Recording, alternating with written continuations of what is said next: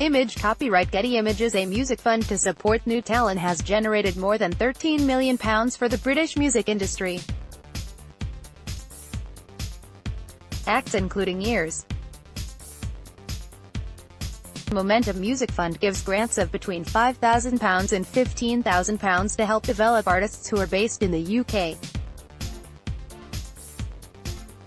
Nearly half of the acts who benefited are BAME, Black, Asian and minority ethnic. The scheme was set up by the PRS Foundation, which is a charity that funds new music and talent in the UK, alongside the Arts Council England. The grants can be used for anything an emerging artist may need, including the cost of touring, equipment, recording or publicity. It says that £13 million has been generated and put back into the music industry by artists doing things like touring and selling albums and merchandise. Image copyright Getty Images. Image caption Bears then got a £2,500 grant from the scheme. Years. We had a real vision.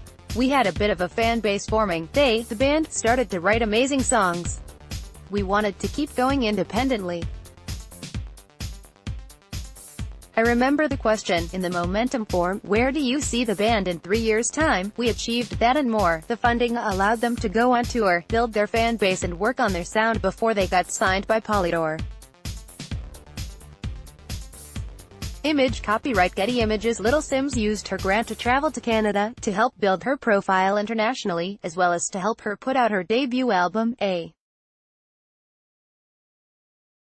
Curious Tale of Trials Persons, in 2015. As an independent artist and label owner, the Momentum Music Fund is a major helping hand for myself and my team, she says.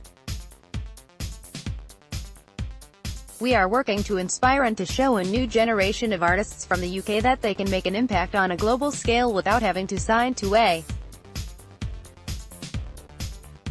major record label. Funding like this is a huge part of making the journey to the end goal possible. Image copyright Getty Images. It is a similar story for Bugsy Malone.